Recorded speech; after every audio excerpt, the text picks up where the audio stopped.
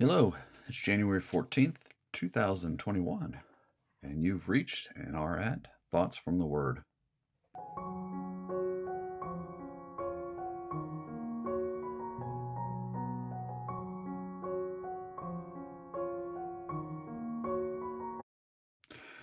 Well, hello. Today we want to take just a brief look at a couple verses from the book of Psalms, chapter 99. So if you have your Bibles, turn there, Psalm 99. We're going to look at verses 1 through 3. Hear the word of the Lord. The Lord reigns. Let the peoples tremble. He sits enthroned upon the cherubim. Let the earth quake. The Lord is great in Zion. He is exalted over all the peoples. Let them praise your great and awesome name. Holy is he. The grass withers and the flower fades, but the word of our Lord endures forever. Amen and amen.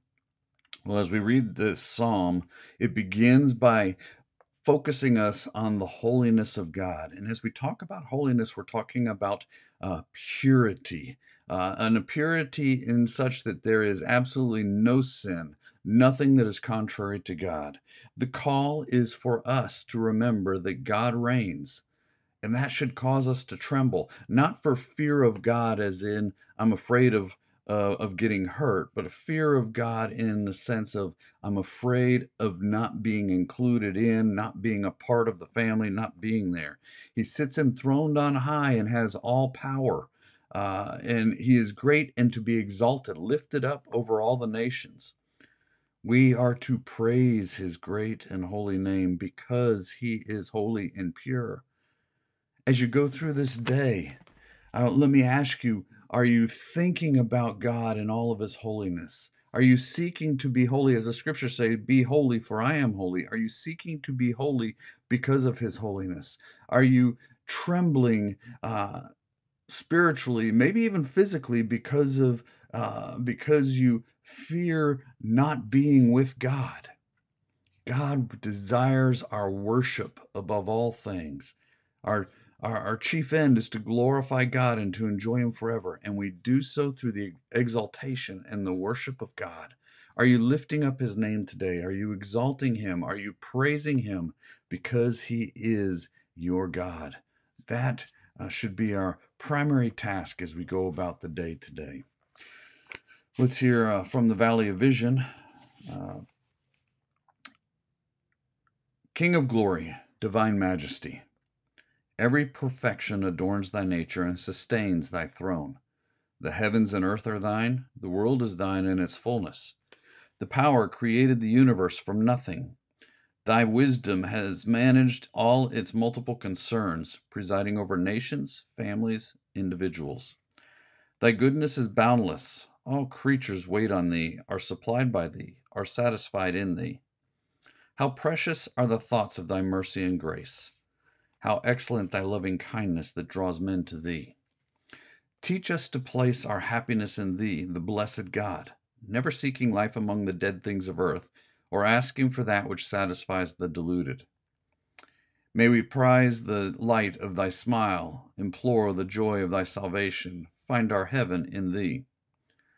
Thou hast attended to our happiness more than we can do. Though we are fallen creatures, thou hast not neglected us. In love and pity thou hast provided us a Savior. Apply this redemption to our hearts by justifying our persons and sanctifying our natures. We confess our transgressions. Have mercy on us. We are weary. Give us rest. Ignorant. Make us wise unto salvation. Helpless. Let thy strength be made perfect in our weakness. Poor and needy. Bless us with Christ's unsearchable riches.